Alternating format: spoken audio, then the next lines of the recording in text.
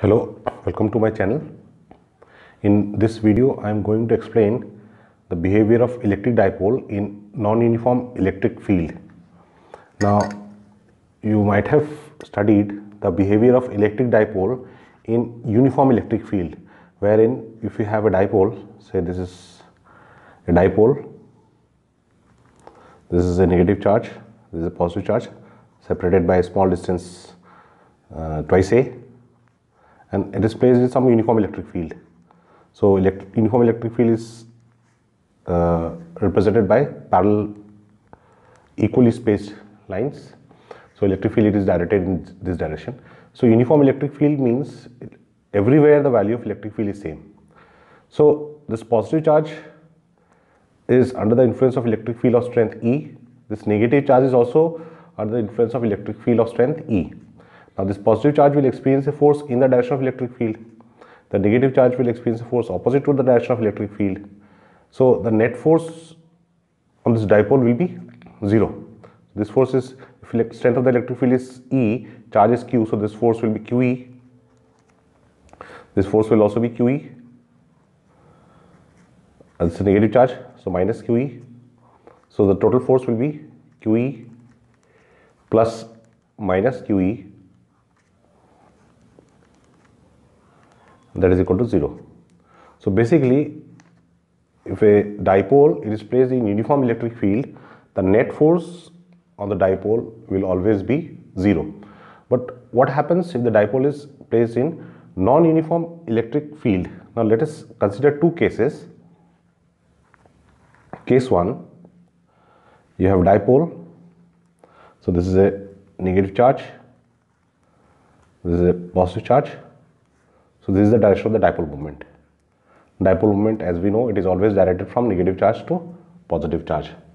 Now suppose this is the direction of the external electric field. This is the direction of the external electric field, and it is increasing in this direction. It is increasing.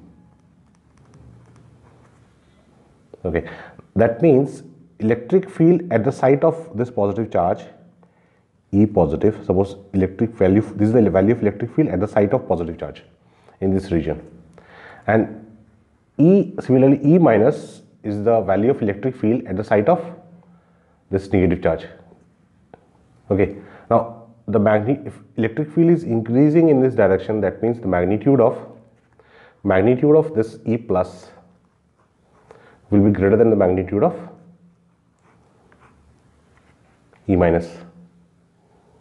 E minus means electric field at the site of this charge. Okay, so that means, see, now this positive charge will experience a force in this direction.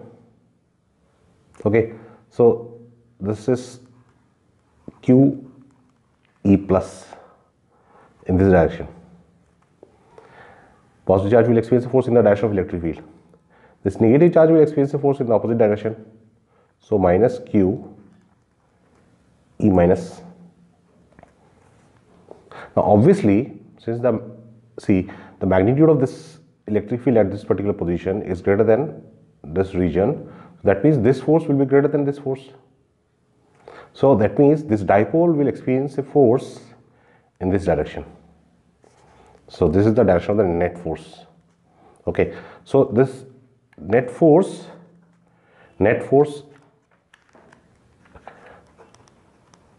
in the direction of increasing field. Field is increasing in this direction, so net force is also in this direction. Okay, so this is one case. Okay, now in this case, dipole moment and electric field, they were in the same direction. Dipole moment in this direction, electric field is also in this direction. Next, second case, let us consider the case wherein both are in opposite direction. So you have a positive charge,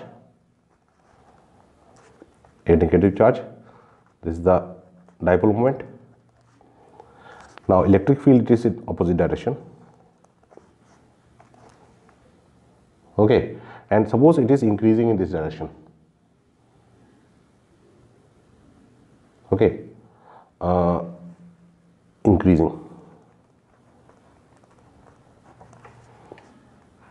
Now that means electric field at the site of this charge, E minus is the value of electric field at the site of this charge, and E plus is the electric field at the site of this charge, positive charge.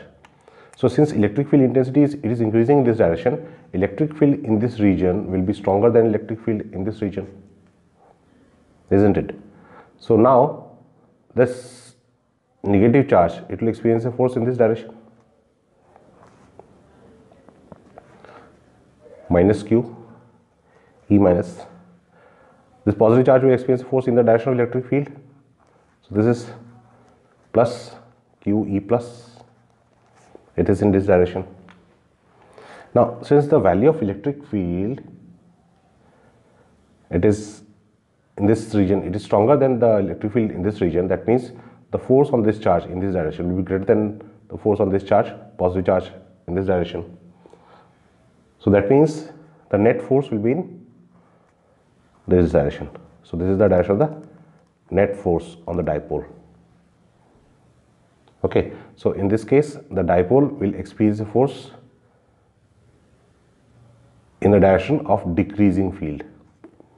So as you can see, when in the two cases, this case and the second case, see this force experienced on the dipole, it depends on the orientation of the dipole.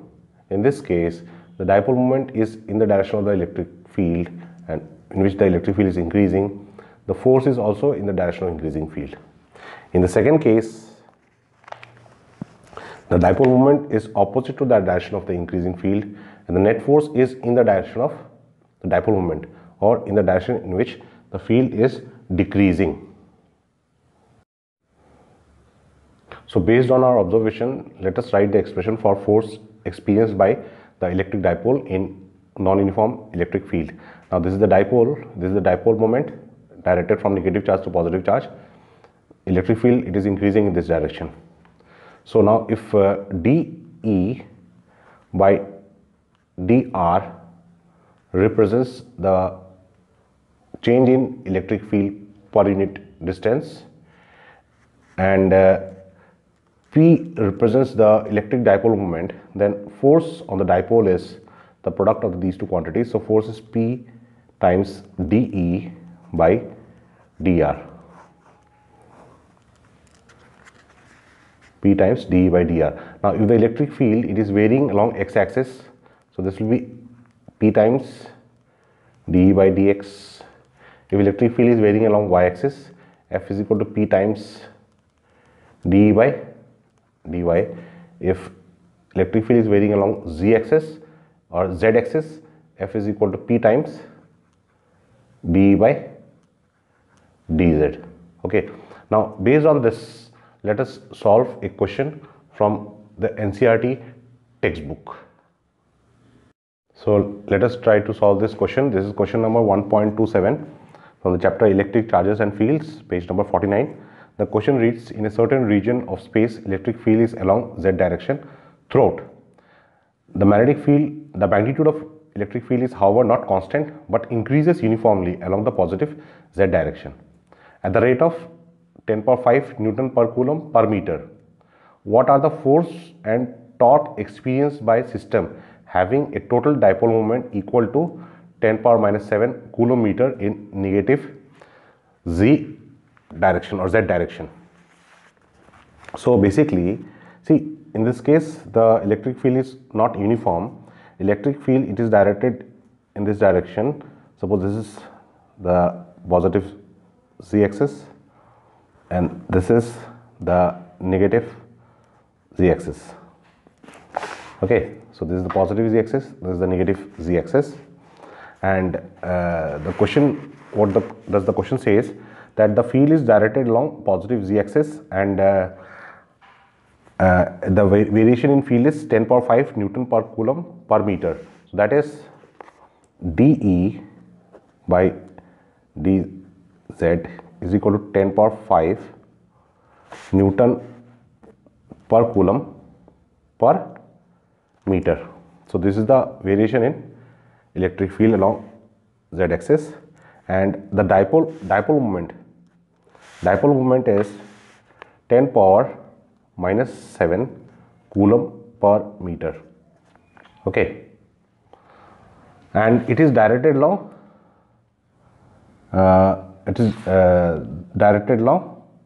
negative z direction, coulomb meter in the negative z direction. Okay, so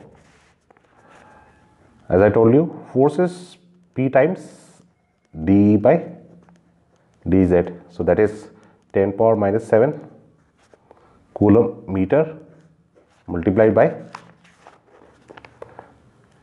10 power 5 Newton per coulomb meter. So this meter gone, coulomb gone.